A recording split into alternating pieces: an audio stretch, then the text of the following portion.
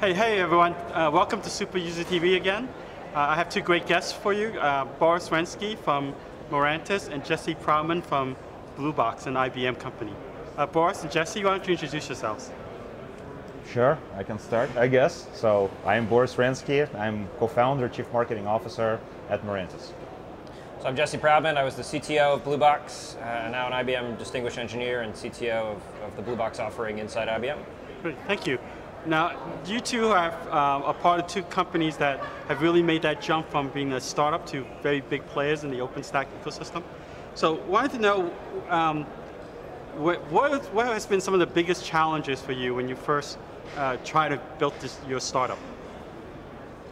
You want to start? Yeah, I'll start. So Bluebox was around for, I don't know, 9 years or so before we really got involved in the OpenStack community in a big way.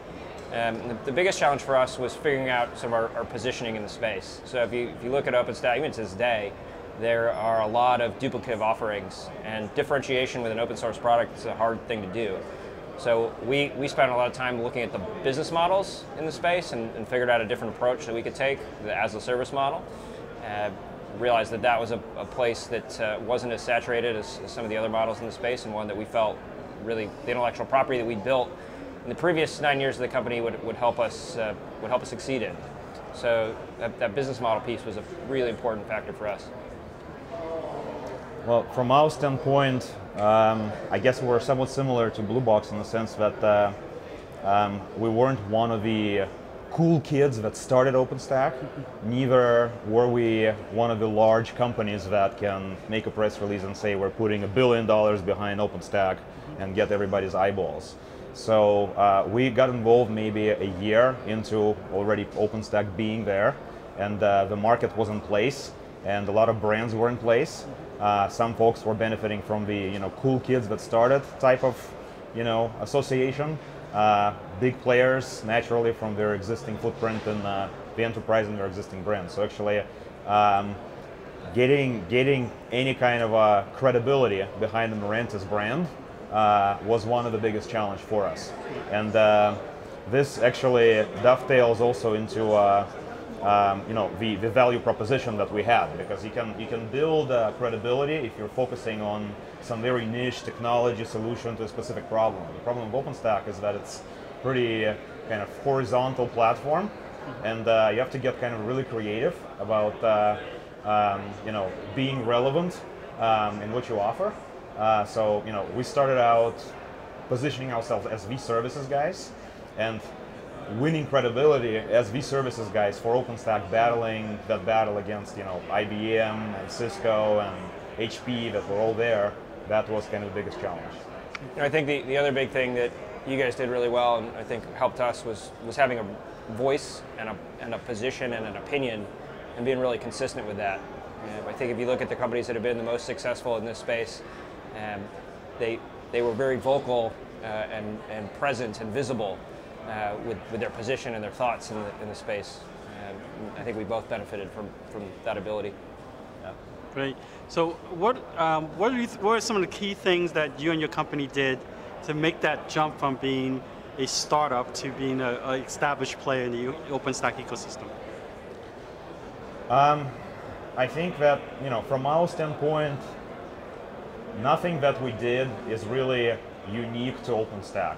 I think that's kind of just a playbook for how to get there for any business. And our view was that we needed to make sure, so we built a brand, services for OpenStack, okay, Mirantis' name out there, and then we needed to figure out how to make sure that whatever we deliver to the customer actually meets the expectations, and at the same time, what we promise is aligned with the already preconceived notions, expectations that people are coming into OpenStack with, right?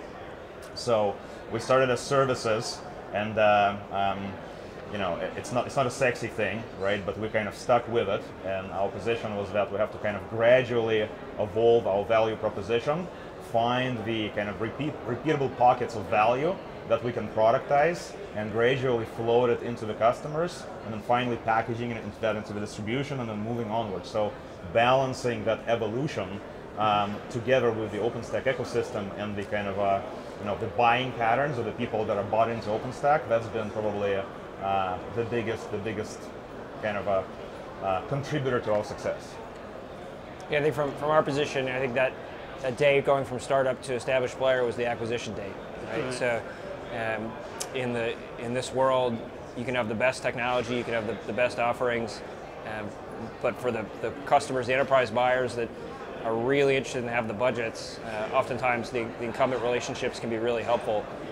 And so being able to bring the technology that we built as that startup into IBM and leverage its data center footprint around the globe, leverage its account relationships, leverage its upstream contributions, that was really a pivotal date for us in how we were able to spread what we built far and wide.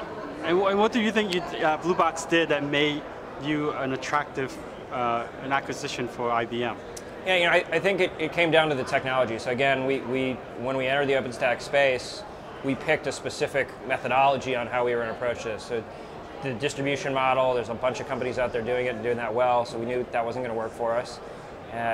But we had a bunch of technology that we built that allowed us to really efficiently run OpenStack offerings as a service. And the key there is efficiency, right? So IBM had an offering in market that did the same thing that the Blue Box offering does, a similar product. In fact, architected somewhat similarly as well, but they were missing sort of that operational technology that we'd built. And so when they saw that componentry that we had, and we saw what they had with their footprint, it was sort of the aha moment. Like, we can do the 1 + 1 = 3, bringing these things together and have a much more compelling offering. Great. So now you two are the wise sages of the OpenStack community. So as the people that startups look to as examples to follow, what key advice would you give to a new startup in the OpenStack ecosystem today? Don't do it. No, I'm kidding. So I think that at this point, if you were to do a startup in the OpenStack ecosystem, it has to be really innovative and focused around a very kind of interesting new either business model or technology play.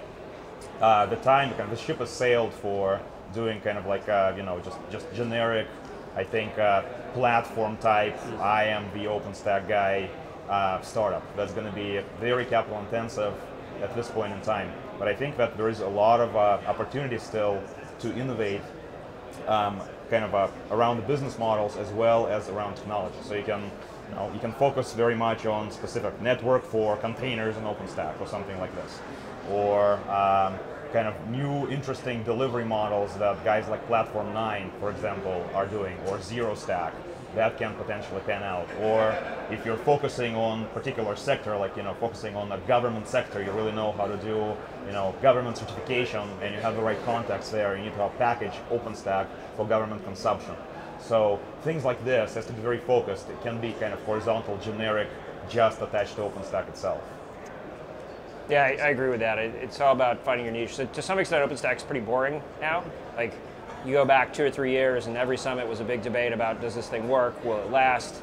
And here we've got Gartner up on stage now, singing its praises. So when something's boring, sort of the base level line for startups isn't there. The reason startups flourish is because they solve sort of that unique, interesting problem on the edge or the fringe for something that is rapidly changing or new. So that's not to say that doesn't exist in OpenStack, but it's certainly not at the core anymore. So you go walk the expo hall here, there's a whole bunch of companies that exist that are doing all kinds of things on the periphery or up the stack or into the services layer.